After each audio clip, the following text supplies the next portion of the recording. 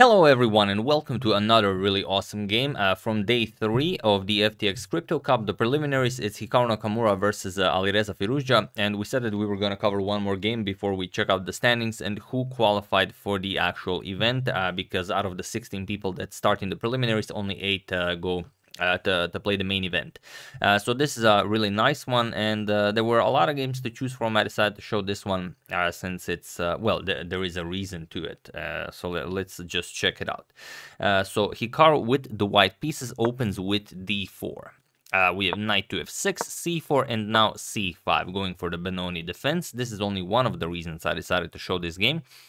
We have d5 and now b5, going for the Benko gambit. That's another reason I decided to show this game. We have c captures on b5 and now a6, happily giving up more pawns. This is how this is played. B captures on a6 and now g6, preparing to fianchetto the dark square bishop. We have knight to c3 and now bishop to g7. We have g3 and here just castle. So this has all been played before, nothing out of the ordinary here. Knight to f3 and now queen to a5. Usually, well, most of the times black will just capture this pawn, but this is a very interesting line. Queen to a5. Now you will have some threats against this knight. For example, you can just capture here, and then if queen captures, you can capture with the bishop, and then if pawn captures, then the queen can capture, then you can capture this rook. So there are some very nasty threats here in the position. So here just bishop to d2 by Hikaru, and now d6. We have bishop to g2, and now the position has been reached before, but every time this position has been reached, the pawn was captured either by the knight or by the bishop. But here we have knight b to d7, and it is now, as of move 10, we have a completely new game. So let's see how Hikaru deals with this. So delaying the recapture of the a6 pawn. We have castles and now knight to b6. So there's additional pressure on the d5 pawn now. We have queen to c2. Now asking what do you want to play here. The thing is, if you try and capture this pawn now with something like captures, then we just capture it, and you can't recapture because the queen is hanging. So that's out of the question. So instead, we have just queen captures on a6. You want to capture the pawn either way, but this way at least you get away from the bishop on d2. Here we have e4, now cementing this pawn on d5, and now knight to c4, putting pressure on this bishop here. We have b3, chasing the knight away, and now comes knight captures on d2. We have knight captures on d2, and now knight to g4. So here, a lot of pressure, and you have to be very careful. You could try a lot of things, but you know that this bishop, for example, could come to d4, and it's going to be very, very interesting. One thing you could do is something like h3, knight e5, and then f4, but it's very ugly. You have to calculate what happens after queen to d3. Now you offer a queen trade, and this is all perfectly fine for black. So here, instead, Hikaru went with a4 right away, but this is, well, this just blunders the pawn, and Alireza spots it right away. He plays queen to a5. Now there's a double attack on the knight here, and you have to defend it. We have rook a to c1, makes sense, as you want to well, get the rook away from a1, and you also don't want to move this rook and allow something like bishop to d4. So here we have bishop to a6, exactly what Alireza is trying to achieve. Now if Hikaru moves the rook, then let's say rook f to d1, bishop to d4, and that's game over. There is no defending this position. So instead, after bishop to a6, we have knight to b5, now blocking this bishop, so you don't have to move the rook. And also, if you bring the bishop in, doesn't really matter because the rook is on f1. So here, bishop captures, pawn captures, and queen captures. And by just playing normal moves, Alireza has won a pawn, as that a4 push by Hikaru was a bit premature. Better was to just kick away the knight and go into that final line that we've shown. So here we have h3, knight to e5, and now, only now, rook f to d1. We have rook to a3, now piling up on this pawn, and now bishop to f1, attacking Alireza's queen, queen to b4, and now queen to c3. Offering a queen trade, but Alireza not interested. He just brings the queen back, queen to b7, and now queen to e3.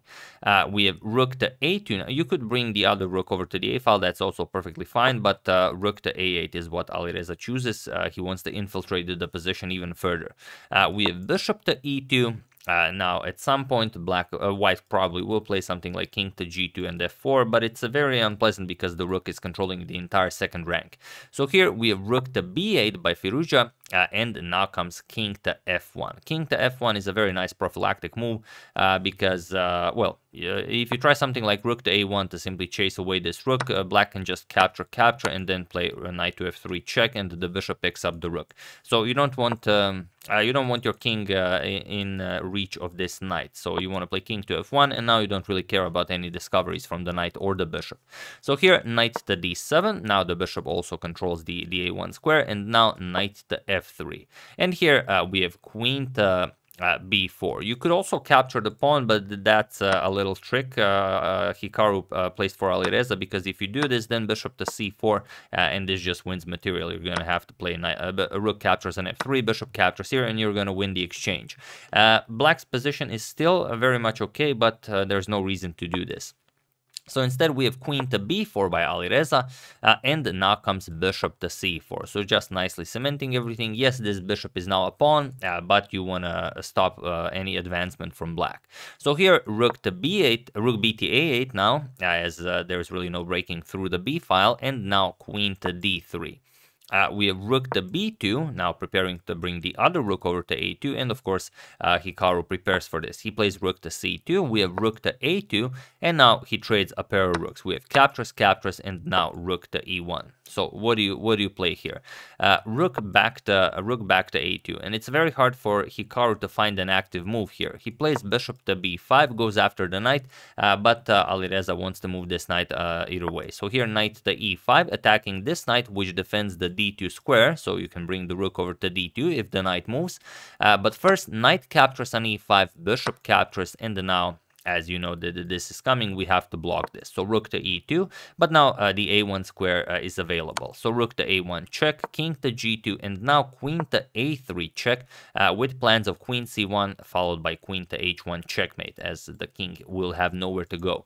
So queen to c2, not allowing this, and now rook to c1, further harassing white's queen. We have queen to a2, and Alireza again declines the queen trade. Bishop back to c4, now queen to c3. So what do you play here? You have to be, again, very careful. There are no good moves here for white. If you try and attack the black queen, just queen to a1, and again you start harassing the white king. So instead, after queen to c3, we have rook to e3, not allowing Alireza even a move. So queen back to d4, and now bishop to f1.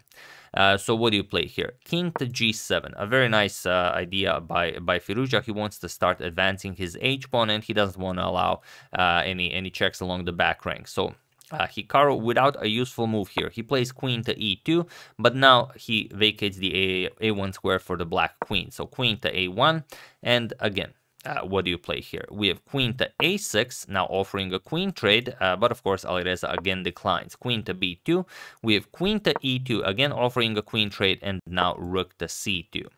Queen to f3, and now queen to a1. Now with the threat of just rook to c1, so what can Hikaru do here? He plays bishop to d3. He attacks the rook. We have rook to c1, and now comes rook to e2. The thing is, if you start with rook to g1 check and king here, you no longer have rook to h1 check, because the queen and the king covered that square now. So instead, after rook e2, we have rook to h1, now with the idea of queen to f1 or queen to g1 checkmate. Hikaru plays queen to e3, and now queen to f1 with check. We have king to f3, and now queen captures on h3. And now doesn't really matter what Hikaru does here. There really aren't no good moves at all. So queen to g5 was played, not a lot to play here, but now comes a really very nice idea, rook to d1. So what can you do here? We have rook to e3, and here, as the bishop is under attack, you have to play something. Hikaru defended it with rook to e3, but at the same moment when he played rook to e3, he also resigned the game, as there is nothing more to be done here. Problem is, Alireza can pretty much play anything here, but it's actually a forced checkmate in 4, so even feel free to pause the video and try to find this mating idea while I give you a couple of seconds. So for those of you who were able to do it, congratulations on spotting this checkmate in 4. And for those of you who just want to enjoy the show, it's queen to h1 with check. And now it doesn't matter where you go, because if you play something like king to g4, then this h5 check comes, and that's it. You have to give up the queen, and now, okay, not with the pawn, but you can immediately capture with the queen, and that's mate in 1. The white king has no squares, and if instead you go to e2, it's not much better, because now there's this very, very incredible bishop to c3, and now everything is a checkmate. This is a checkmate. The black queen covers all of these squares, the bishop covers this, so any check will be just checkmate. If you try and block something to maybe give a square to the king, then rook to e1 is checkmate, so there really is no escaping this. Hikaru knew this, so after he played rook to e3, he was right away in this position on move 51 that he resigned the game. Like I said, as there is nothing more to be done here. Also, one of the reasons why I chose this game, such a rich position with so many pieces around the white king that is on f3, a very nice final position. So yeah. That's the game. Hope you guys enjoyed it. Like I said, these are the standings after the 3 days of the preliminaries. So people who have qualified are Fabiano, Anish, Hikaru, Maxim, Wesley So, Magnus Carlsen, Temur Rajabov, and Ian Nepomniachtchi. So those 8 have qualified for the main event. And those who did not qualify is Levon Arnian, which is a shame, exact same amount of points as Ian Nepomniachtchi, but Nepo with the better additional criteria.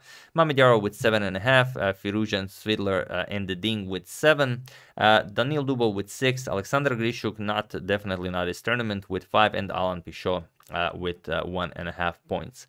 So there are of course a lot of names here that we would like to see on the left, but that would also mean that some of the names from the left would be on the right. So that's why it's a nice event. Not everyone can qualify, so it means a lot to fight.